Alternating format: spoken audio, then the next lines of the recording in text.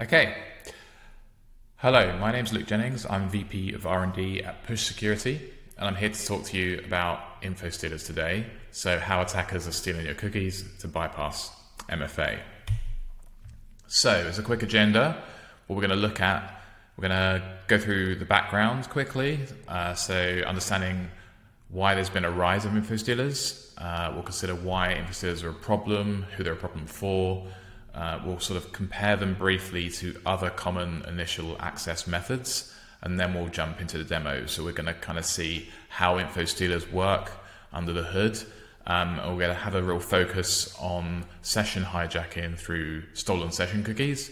So we're going to see how you can compromise things like Microsoft Entra by doing that, but we're also going to look at compromising some downstream SaaS apps that will be guarded by an IDP like Entra or Okta. And we'll also look at bypassing some common controls like location-based controls for things like conditional access policies that you might apply. Finally, we'll just have a look at how, some of the things we're doing at Push to help deal with this problem. Okay, so first point is, why is everyone talking about Infostealers now? So the reason for this really is because of the recent Snowflake compromises. So Infostealers are not new as such, but they've really garnered a lot of attention recently due to the Snowflake breaches. And the reason for that is that it was discovered by Mandiant that 80% of the stolen accounts that were used in the victim Snowflake tenants were actually originally stolen via Infostealer breaches, and they actually dated back in many cases to 2020. So these credentials were stolen a long time ago, had never been changed, and I guess attackers until recently had not realized that these credentials were valid on Snowflake instances, and at a certain point that was discovered, and that led to this huge breach. And for that reason, Infostealers have kind of come into the limelight a little bit more again, as we've seen just what a threat they can pose, even years after the fact. So let's consider some numbers here. There's a whole bunch of different research out there by different parties that have looked into this. So I've sort of brought together some key stats here that are pretty interesting. So like from IBM, they've said they've seen like a 266% increase in last year in 2023 for Infostealer activity, while valid cred use was up 71%. Flare said they got 1 million new steal logs every month, and this doesn't just affect personal accounts. They're saying that they see up to 5% containing legitimate corporate credentials as well.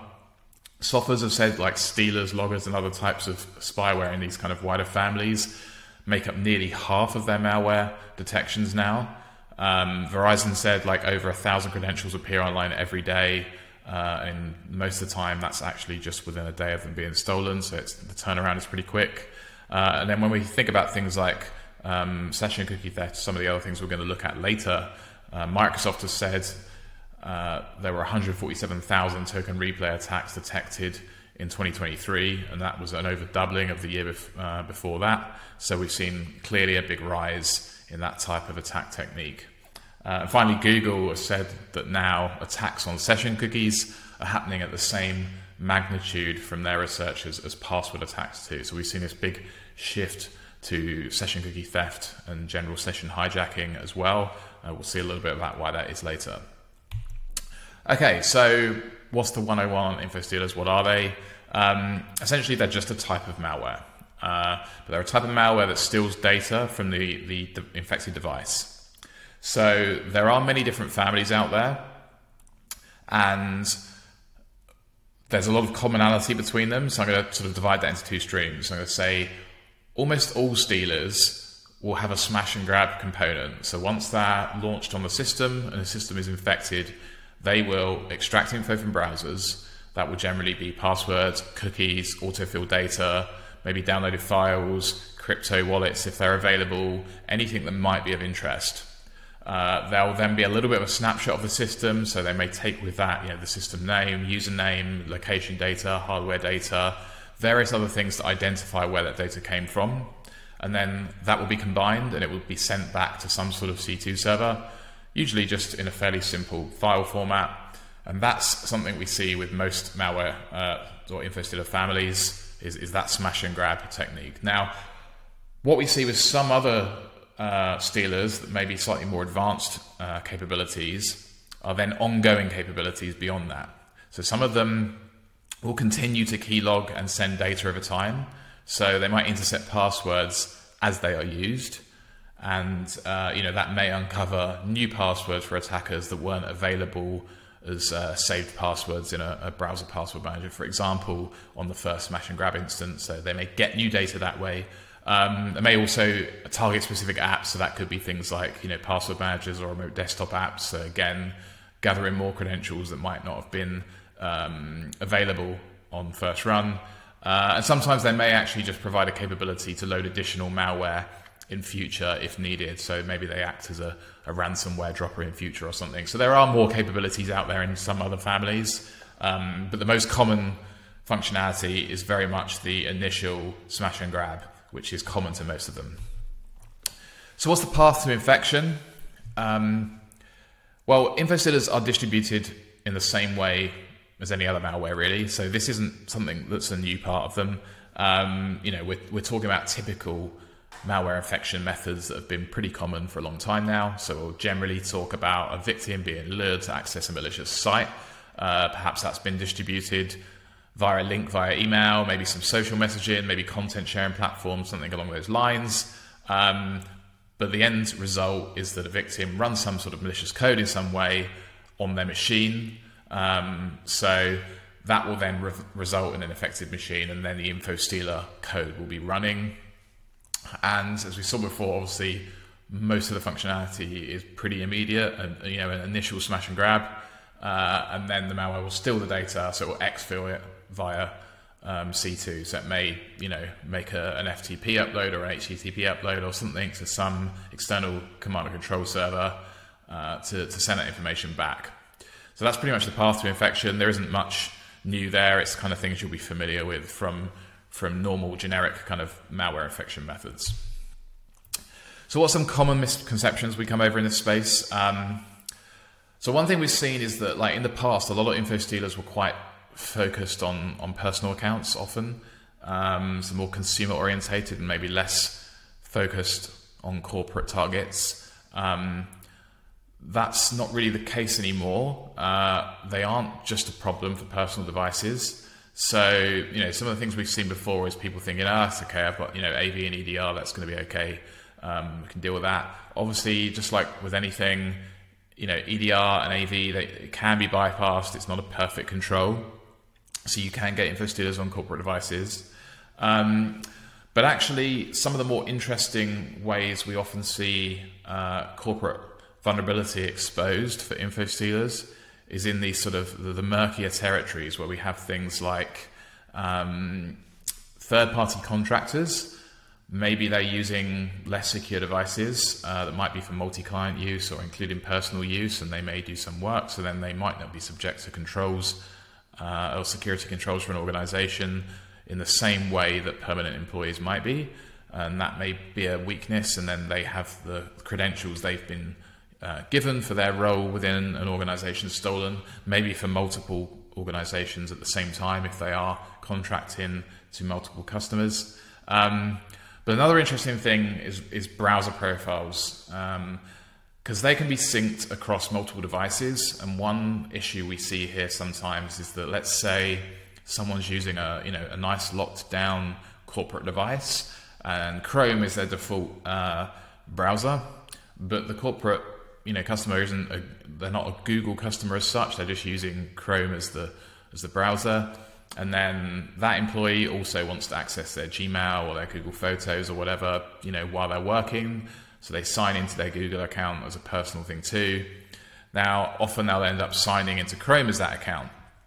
And then they can use Chrome Password Manager through that, and they can, there's the ability to sync profiles with their personal profile. Many people will do that because that makes life easy for them. The problem is then when they start using that to save their corporate credentials as well, because it's easy and it works, and it's a nice easy password manager. But then the corporate machine doesn't need to be compromised. It could be their personal device that gets compromised that has no additional security controls, and because of the syncing, their you might then have corporate credentials exposed via Chrome Password Manager. That's like an example, but I think this is happening more now, where you get this sort of blurry line between what's personal and what's corporate. And the other aspect is that a lot of the distribution methods for Infostealers have often been more consumer orientated in the past, particularly things like gaming forums and sort of consumer orientated social media. But we're seeing increasing use of more corporate platforms like GitHub, for example, as spreading mechanisms here. So there are increasing amounts of focus going on corporate targets too. So that's just some of the common misconceptions. So moving on now, we're going to look at sort of credentials and cookies. And a lot of the focus we're going to have for the rest of this webinar is going to be on the sort of cookies and the session theft side. So traditionally, Infostealers stole credentials, more password focused theft. What's changed now though is that because a lot of different services use MFA now, and particularly in the corporate world, often your major identity providers like your Microsoft Entras and your Oktas and so forth are highly likely to be MFA enabled. Stealing credentials alone doesn't necessarily get you what you want as an attacker.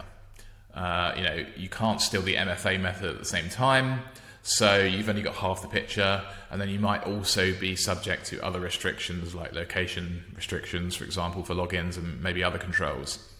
So what's happened as movement here is that session cookies have become arguably the more valuable prize, because they are a way of often bypassing MFA.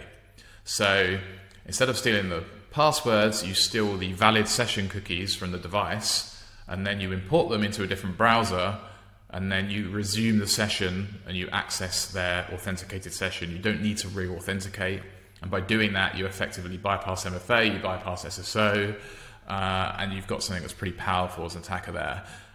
You might be limited by session lifetime, but often sessions are either valid for quite a long time, or if you maintain activity in them, they sometimes will be maintained indefinitely. And the other thing is there's often ways of maintaining persistence once you've got an account. So there's a whole bunch of things you can do to maintain persistence to an account once you've got temporary access. So you can often get around those limitations as an attacker too. So that's why cookies become so valuable now, because they can be used to bypass MFA. So I said we compare with other initial access methods, and what I'm thinking of here as a primary thing to compare to would be phishing, particularly what I would call phishing 2.0. And that is really phishing evolved to target the same goal of bypassing MFA, which is typically achieved through the use of attacker in the middle toolkits or browser in the middle toolkits. So the idea with these is that they both steal credentials. Infostealers and phishing, they steal credentials, and then modern variants also steal cookies and sessions. So what's the difference? With phishing, it's likely to be more targeted. You've got to send a phishing link to a particular user that needs to emulate a particular app and capture a certain set of credentials for that. And one other thing is that you essentially evade endpoint controls entirely, because you're not needing to have any sort of malware compromise on the device. So maybe you as an attacker emulate Microsoft Entra and perform a sort of attacker in the middle phishing kit there and hijack their session. Infostealers, on the other hand, will tend to be less targeted, more opportunistic. So it tends to be more of a smash and grab, as we saw earlier. So you can sort of push out those malware links all over the place, see what gets compromised, harvest everything you can from the device, all the different credentials and cookies and so forth, send it back to your command and control server, and then you figure out what you do with that later. So it could lead to more targeted attacks later if someone then realizes that they've got access to some particularly juicy credentials or cookies. Then it can become targeted later. But the initial part tends to be a lot more sort of spread out as far as possible and opportunistic. The other difference is it does involve an endpoint compromise, so obviously it's more likely to be stopped by security controls on the endpoint, whereas phishing won't necessarily be affected by that. So what we're talking about here, we're talking about different methods with the same objective. Basically, they're both aimed at performing an account takeover. So they're identity attacks at the end of the day. They want to take over an account. So we've got a few phases, and there's a lot of similarity here. You know, phase one is the actual attack, where it's either phishing or it's infostealer malware. That leads to stolen credentials and stolen cookies. And they can be used in different ways. So for phase three, you know, if you've stolen valid credentials, if the account in question doesn't have MFA, then there you go. You can access that account straight away. On the other hand, if it does have MFA and you've stolen authenticated session cookies, then you may be able to perform a session hijacking attack, and that can be done both with attacker in the middle phishing and infostealer malware. Or the alternative is, with your sort of password-based credentials, maybe the account you compromised has MFA, but maybe the same username and password, or a similar username with that same password, is valid for different applications, different SaaS apps out there where MFA hasn't been configured. So you might be able to perform credential stuffing attacks to sweep across lots of different services and uncover other accounts. But that's the kind of the process, and all of those things, whatever route you take, leads to account takeover. So then finally, what's the journey of an infostealer log? So as said, for an infostealer, we will send up the data that's been compromised to a command and control server somewhere. Typically, what happens then is that sort of enters the criminal underworld, so to speak, and they will figure out what they want to do with that. They might use that privately. They might sell that data on private channels, like pirate Telegram channels, to other bidders. They may sell it on public channels. So you've got this kind of sort of mix of different operators here and different ways that credentials can be used and journeys they can take. So maybe you've got multiple victims. Maybe some of them have been compromised with standard, generic, commercial infostealers that are just smash and grabbing everything they can get their hands on. Maybe that goes to, you know, some sort of criminal operators, and they distribute that via private and public channels. Some of those might lead to opportunistic attacks. On the other hand, you might have a state-sponsored operator that finds credentials they're interested in on those channels, buys them, and turns it into a targeted attack. Or alternatively, those state-sponsored actors may even have their own private stealers out there that are being used in a more targeted way to gather credentials they're looking for. So there's really a big mix of completely open, kind of opportunistic, generic attacks down to quite targeted attacks. And there's a real sort of murky, blurred line between how those things occur with infostealers. Okay, so that's all the background. We're going to move on to the demo side now. So we're going to go through a few different demos. What I want to do now is show the behavior of an infostealer effectively after it's been downloaded and executed. So I'm not going to show you sort of, you know, the malware delivery mechanism and running a malicious piece of code as such. I'm going to say, you know, this machine I'm going to demo on, it's been compromised, and then I'm going to show you the individual components of how an infostealer works, and we'll show sort of some session hijacking attacks being conducted using stolen cookies. So I'm going to focus more on the actual mechanisms to show how it works rather than utilizing a criminal piece of an infostealer. So we're going to have the creds and session tokens effectively stolen from the browser. You know, the data would then be sent back to the attacker's machine. I'll just show I'm going to be copying and pasting some data in this case as output from a tool. And then I'll show you on my sort of attacker machine on a different browser using a browser extension to import the cookies. And then I'll show some ways of circumventing IP locking controls as well, and how we can use that to resume stolen sessions.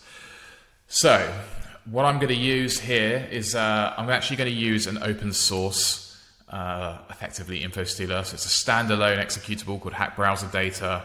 So I'm going to use that to simulate infostealer behavior. Combine that with a Python script just to change the format of the data, and then I'll be using a browser extension called Cookie Editor as the importer. So all these things are actually freely available if you want to test this yourself, rather than me showing you a criminal piece of infostealer that's just going to run invisibly in the background, send some data off to an external location, and then I won't be able to show you the other mechanisms. So this is how I'm going to demonstrate it. I'm going to start off by stealing an entry session as our first example. So I've got a video here All right, so on the left is my victim machine. So this is what we're going to be assuming is the compromised machine. I'm just going to log into Entra with MFA first of all to show you that happening. So I'm just going to use the Microsoft Authenticator app now and log into that. Okay, so now I'm logged in. So you can see I'm logged into Office. Okay, there we go. I'm in Chrome. This is my victim machine. Okay, so at this point, I'm just going to close Chrome and we'll assume it's compromised. I'm going to be doing everything manually from the command shell here just to show you the mechanisms by which this occurs. So I'm going to run hack browser data. I'm just going to show you the basic data it pulls back, like the kind of things are available first. So, okay, look, we can get passwords out if we want. In this case, I've only saved one password, but you can see how I've saved the password for my Entra account, so I could steal that.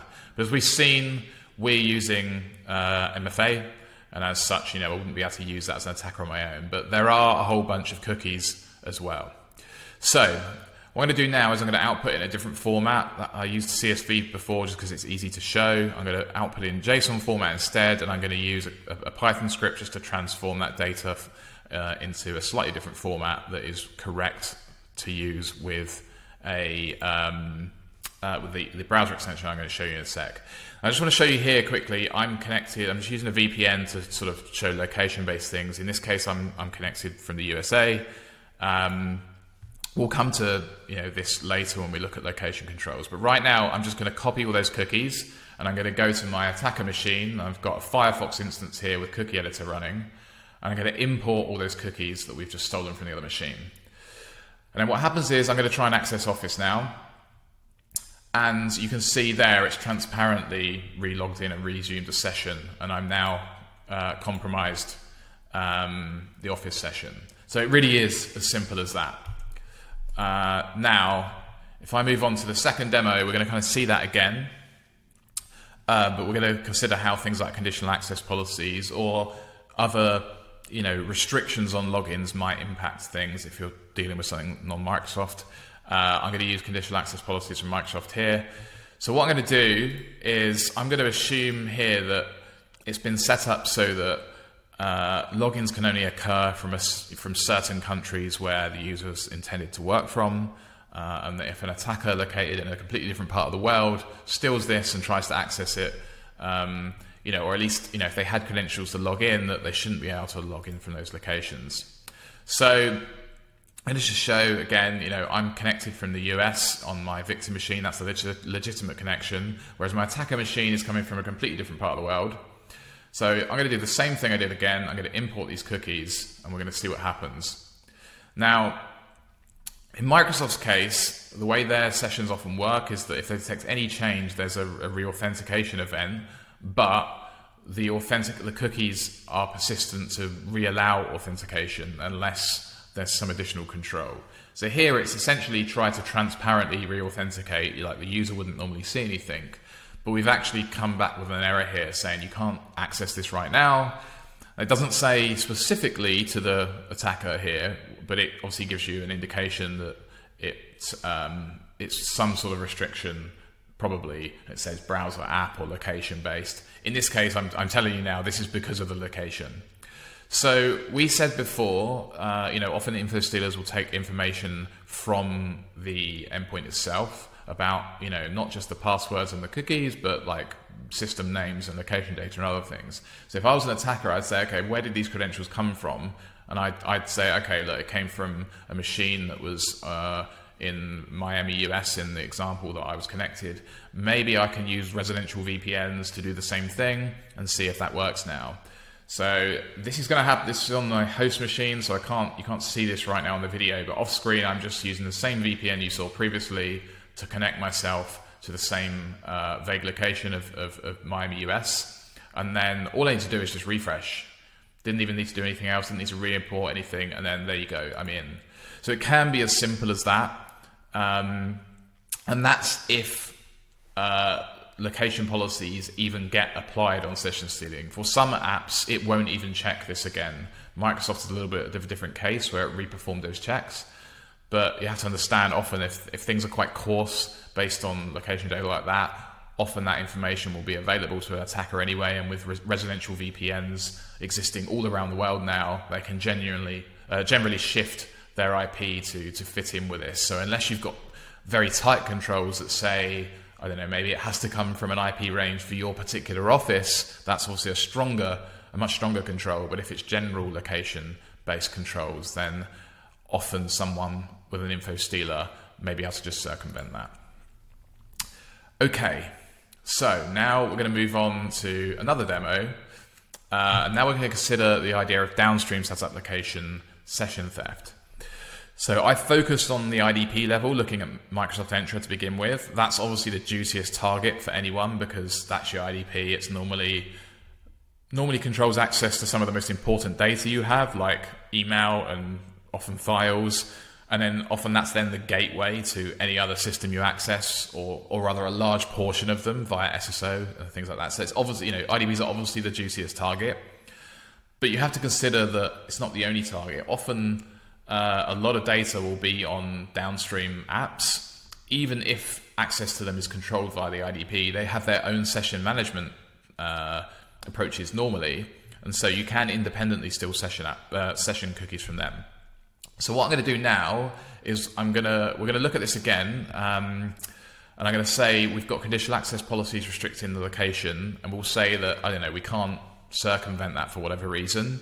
Maybe those IPs are really, really specific, so it's like quite a strong control. Whatever the case is, we're just going to assume we can't steal the Entra session.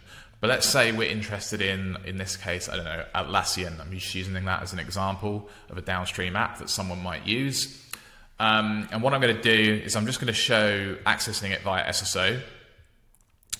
So I'm going to do a Microsoft login here. So this is going to be a social login form of SSO. So this is an OIDC login.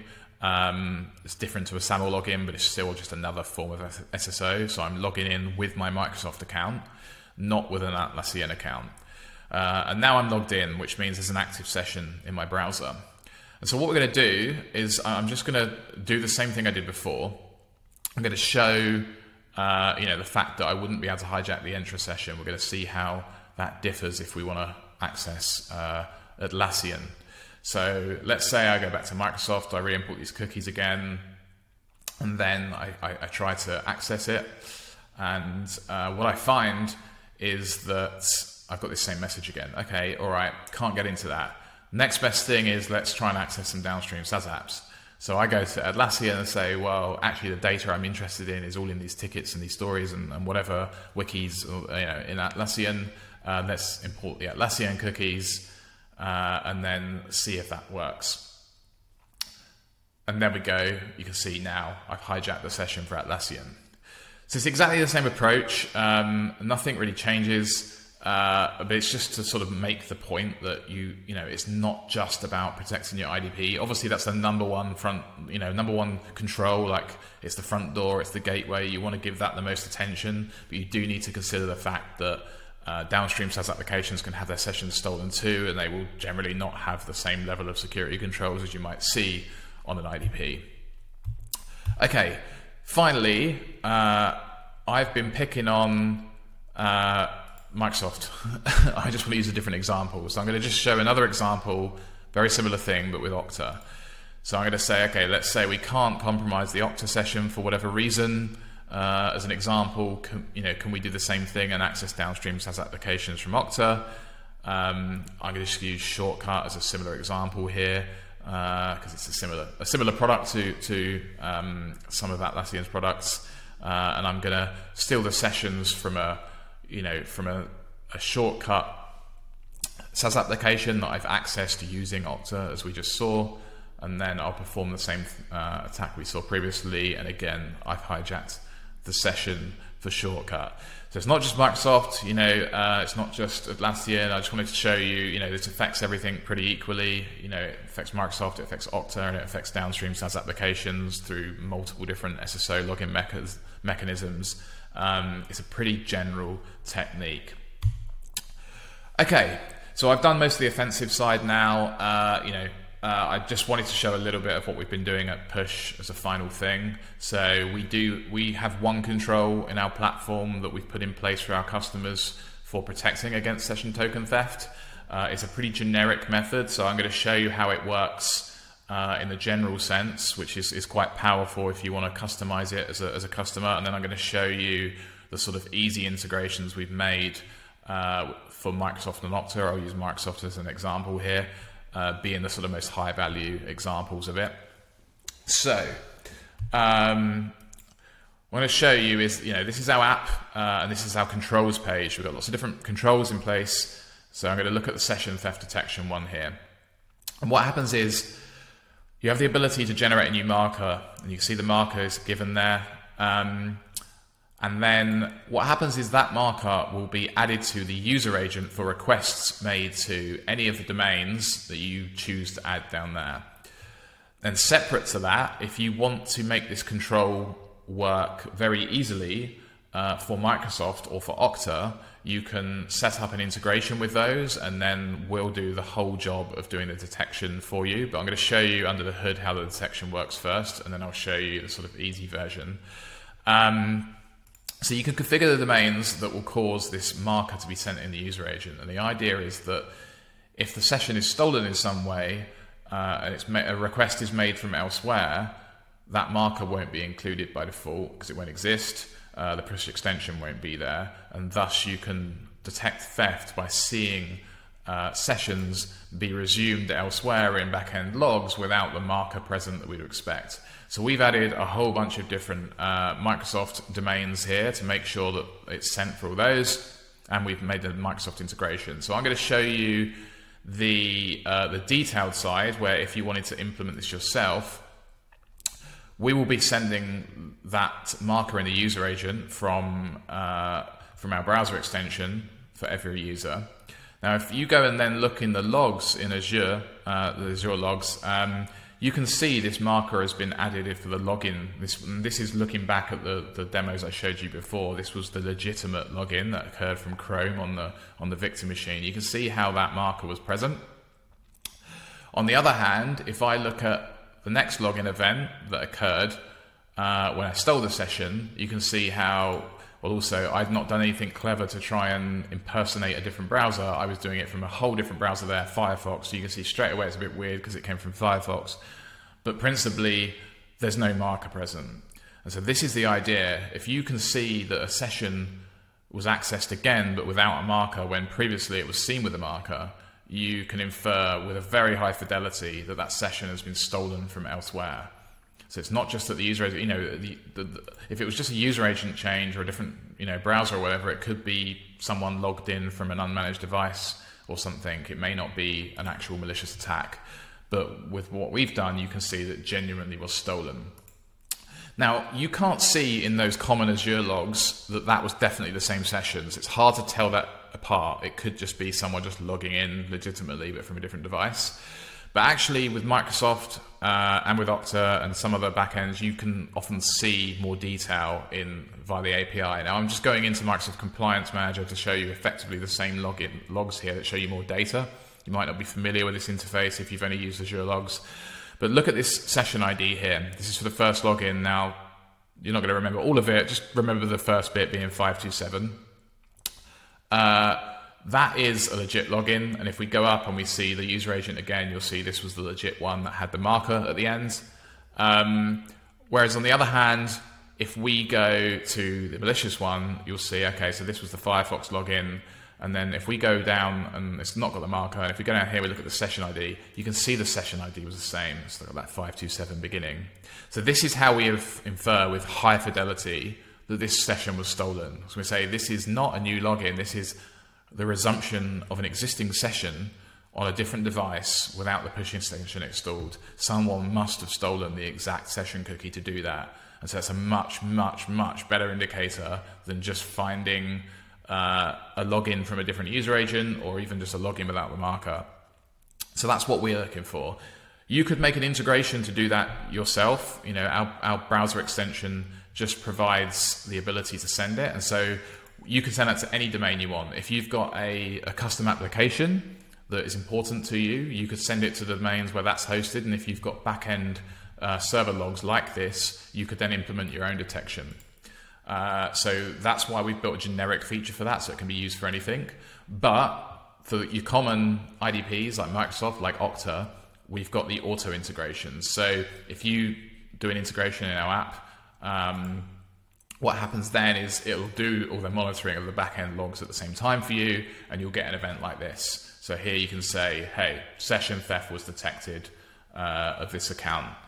And it's as simple as that. It appears in our events page, and if you've configured webhooks, it will be sent to your SIM, and then you can do whatever you want with it. So, we make it as easy as possible for Microsoft and Okta, but the control itself is generic and could even support your own custom applications if you wanted to do that. So that's what we're doing to help protect against this issue with our product. Okay, so at that point, that pretty much concludes the webinar. So hopefully that's been useful, and we'll move on now to Q&A. Well, we've had loads of questions come in, so thank you very much for sending those in. I'll start from the bottom. So can attackers bypass MFA even with advanced mechanisms like hardware tokens, e.g. YubiKeys or biometric authentication? Yes. So I think the important thing with like session theft is you're operating at a different layer to authentication. So it's post authentication. So it doesn't matter whether the authentication mechanism necessarily was a weaker or stronger mechanism. If you steal the valid session, there's nothing that occurs that forces re-authentication to occur, then you can still steal the session. So it's really, it's two layers. I think where the line gets blurred slightly is where, some platforms may have mechanisms where they think there's been a slight change that's occurred in some way, maybe because the IP has changed or something, and they may decide to prompt for reauth. That's where the sort of line gets a little bit blurry. But in principle, no, it doesn't matter whether you're using a strong hardware authentication mechanism or even a single factor password. That's a separate layer and mechanism from the session. And so if you steal the session once authentication is valid, then that session is still valid. Great, thanks. Hopefully that answers that question. Do Infostealers also affect mobile phones? So this one, actually, I'm not as familiar with mobile malware. So I'm not 100% sure on that off the top of my head. I mean, what I do know, mobile phones tend to have, or mobile OSs at least, tend to be more secure in terms of compartmentalization of data than desktop OSs. So it's often harder, even if you get something running, to have full access to lots of other apps and things. So it definitely won't be as easy on desktop, but I can't really say much more than that because I'm just much less familiar with mobile malware ecosystems. Okay. Next question. How can credentials stored in browsers be stolen if they are supposedly protected or encrypted? Okay, yeah, this is a good one. What it comes down to is encryption is only really effective if you're talking about, say, something that's stored, like encryption of data at rest. In the classic case of, like, say, your whole laptop, it's only really effective when your laptop is powered off. When it's powered on, the system needs some way to access that data. And it's similar with things like password managers that run on a desktop or within a browser. Because you're using the system actively at the time, the system needs to be able to gain access to those. And malware can take advantage of that. So, if you think of a simple case, let's say you used the KeyPass app and I wanted to steal from that, that's a file that's encrypted on disk. And when KeyPass is not running, then that's well protected. But when you run KeyPass and you open it, it's then accessible in memory and decrypted. And so there's an avenue to get to it. It's a similar thing with browsers. There is a sort of cat and mouse game going on to try and make this more difficult. Like there have been some changes recently with regard to trying to make it so that only the browser process itself can talk to the APIs to decrypt passwords. But then, that means malware can inject into a browser process and then operate as if they are the browser process. It gives more opportunities for things like EDR to detect that sort of injection to memory and so forth. So, there's a classic cat and mouse game going on. But I think ultimately it's because you're using the system, and in many cases you need to, those passwords need to be decrypted. That's where the avenues are. So, even if you need to put like on my Mac, I have to make a fingerprint to unlock my passwords in Chrome, but I don't have to do that every single time. Once I do it, they're accessible on the system for a while until it prompts for reauth. So that's really why it happens. It's very difficult to like 100% protect passwords when you've got some malware running in the same context as you at the same time. Cool. Next question. Can a browser extension be used as an info stealer, and how is it going to work? That's that is a good question. And the answer actually really is yes. Browser extensions have quite a fine-grained permission model. But yeah, I mean, depending on what permissions are requested, like, yes, ultimately you can run a script on every single page, for example, your own custom JavaScript from an extension. And you could use that to harvest passwords. I mean, like, in push, obviously, a different use case, we see passwords going into websites for providing password protection controls through our extension. But if you were an attacker making a malicious extension and trying to distribute that in some way, you could do a similar, perform a similar technique. So yes, you would then rely more on waiting for users to enter their passwords into places and intercepting them as they are used. That would be more the obvious model to follow as an attacker for an extension. But yeah, in principle, you could use them as a mechanism. Great. Or not great. Next question. Is it possible to stop the attacker using the stolen cookies if you enable WHFB with PIN code on your computer? Okay, Windows Hello for Business. I haven't tested a full, complete Windows Hello for Business setup because that's the whole domain setup and all the rest of it. I have used effectively Windows Hello, like passkeys with Entra accounts. I don't want to say 100% what the answer is on this just because I haven't tested a full, complete setup. So I'll give you what I think the answer is with that caveat. I think the answer is no, it won't stop stolen cookies. Which comes back to one of the answers I gave to the previous questions of, using the token and the PIN code there, the Windows Hello and the PIN code, that's an authentication mechanism. So once you've authenticated, if the session is then valid. So if you steal the session, that's a separate layer again. So it will come down to whether a forced reauthentication attempt is given. And with Entra, there's really two layers of that. Like I've spoken about this in the demos earlier, like when I showed a reauth occurring that caused conditional access policies to kick in. But as you see, I still wasn't prompted for a username and password on an MFA again, because I had a persistent authentication cookie that had been set to remember my login, but it was at least rechecking some of the conditional access policies controls at that point. So that's almost like a middle layer. So you might get that, but I would be surprised, depending on your configuration, if it would go all the way back to a full reauth. So I don't think Windows Hello for Business will solve this on its own, but I have to caveat with that as being something I haven't done a full test of. Cool. I can answer this one. Will the recording be made available? Yes, you'll receive a copy delivered to your inbox. That was an easy one. Okay, next question for you, Luke. In your demo, did you have CA token require protection for sign-in sessions activated? This is the new in preview feature for token protection, if I'm getting that right. So no, if that's the one I'm thinking of, that's the one that's tying in with protection, like hardware protection for accessing tokens. I haven't used that feature yet. It's still in preview if it's the thing I'm thinking of. That will be additional protection on this, but I didn't have those preview features enabled doing this, no. Would that only affect like the IDP layer as well, not the sort of downstream apps? So yeah, so that would be, this is kind of coming into like device bound sessions more generally, coming in the future, which I didn't really speak to before.